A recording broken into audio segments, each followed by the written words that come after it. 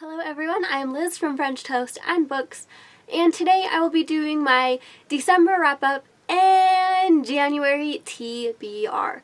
So in the month of December, I finished a total of 6 books because I did not manage to finish Frankenstein. So in doing so, the very first book I read in December was The Body Institute by Carol Riggs. And this book is about a girl named Morgan who gets a job working for the Body Institute. And the Body Institute is a government-regulated corporation that puts an athletic-driven person's mind into an obese person's body in order for that person to lose weight. Now, the Body Institute is kind of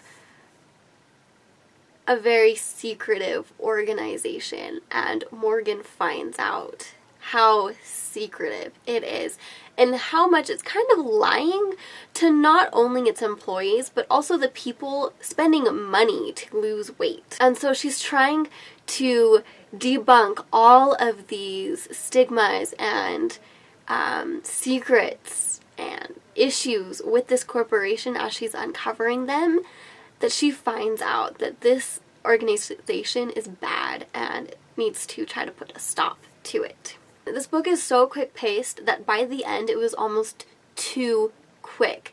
It wraps up the story in about 20 pages, and that was way too fast for me. I needed a little bit more, the longer depth, but then also the epilogue kind of brought it back to what I liked so much about the book and how it ties everything together and shows you that in order to change the government and also societal views, that you can't just have one person do it.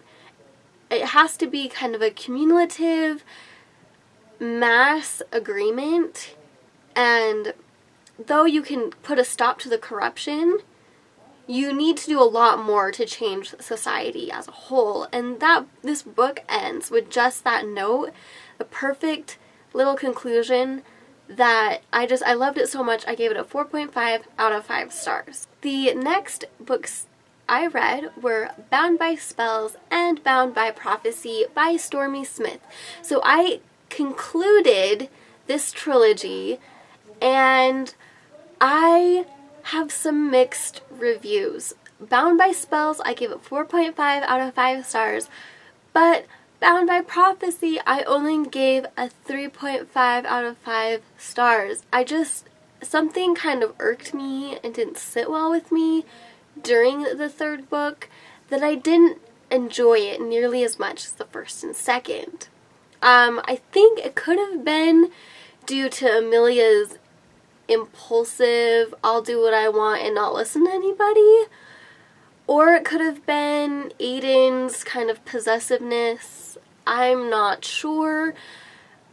But there was definitely something that irked me. I definitely love Stormy Smith's writing style and how she introduces new characters and brings up all this character development with all of her characters. So I really did like this, and I'm excited to see what Stormy Smith has in the future.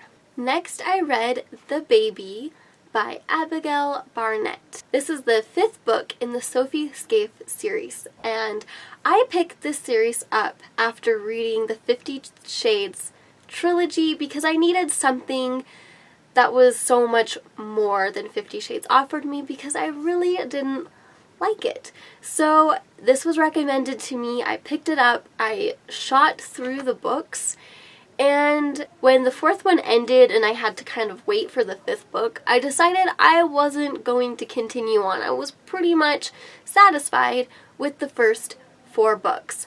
But I am so glad that when I saw this book on my Nook app that I decided to purchase it, because I read this book in seriously like 2 days. I could not put it down. It absorbed me into the story, and it was so much better than the first 4 books because it centers around so much more deeper conflicting content like death and suicide. It tied so well with everything and like recovery that I just couldn't put it down, and I enjoyed it so much that I'm so glad I picked it up, as I gave it a 4 out of 5 stars.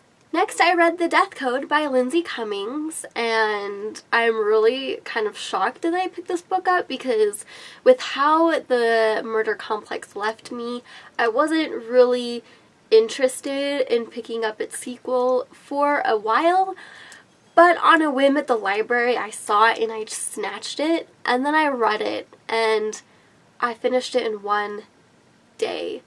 I loved this book so much. It was still predictable like the murder complex, but in a much subtler way. I did not get everything, and the cheesy ending was so, like, how do I put it into words? I kind of wanted it to end before it got cheesy, but I was also really grateful for the cheesy ending, and I gave it a 4.5 out of 5 stars. So I was kind of also bummed finding out that this is the last book and it's only a duology. I kind of want a third book, so if Lindsay Cummings hears this, please, please make a third book, or at least a novella, because I just love Meadow and Zephyr's characters so much that I don't want this story to end. The last book I finished was Alienated by Melissa Landers. And this book fulfilled all of my dreams of a YA sci-fi romance that the Lux series fell short for me on. And I don't want to compare it to Lux. I don't want to. But I couldn't stop myself from making comparisons because this book just was it for me. It was what I needed to kind of fulfill my alien human romance cravings. So I gave it a 4.5 out of 5 stars. Now I'm all done with my December wrap up, so I'm going to quickly move on to my January TBR.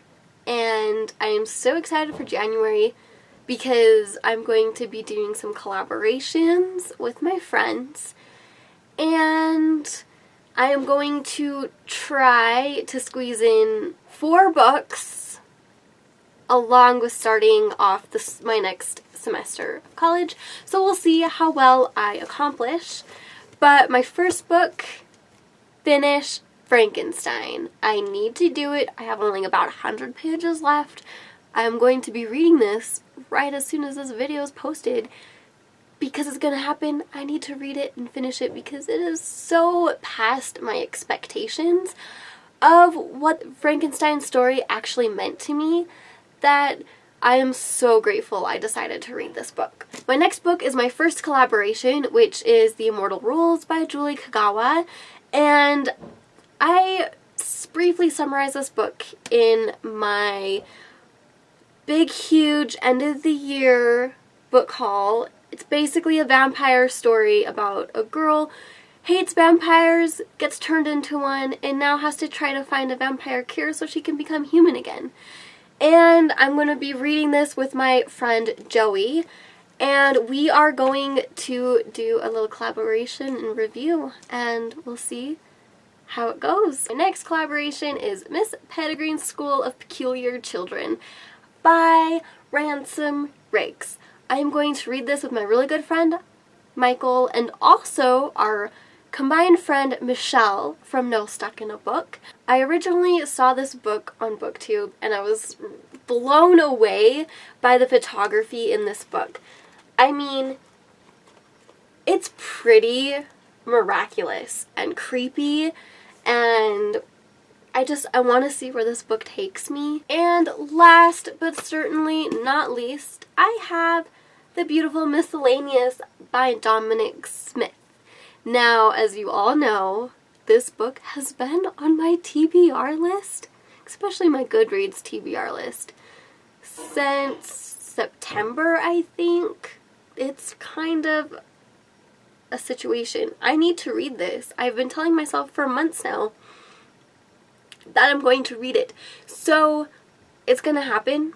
It is about a boy whose father is a genius, a physicist, and he is kind of a plain guy. He's ordinary. He doesn't have any real big genius quirks until he is in an accident and is landed in a coma. When he wakes up, everything, his perceptions, his thoughts, everything changes. And his father is determined to see what happened in the accident that actually changed to alter his brain. And so he's forced to go into a savant neurological institute to be studied. I've owned this book for years, and I am going to read it. It is going to happen. Those are all of the stories I plan on reading in January. Please let me know what you want to read, what you plan on reading. I want to know. If you have any recommendations for what you want me to read in the near future, leave a comment below, and I will hear from you guys soon. Goodbye.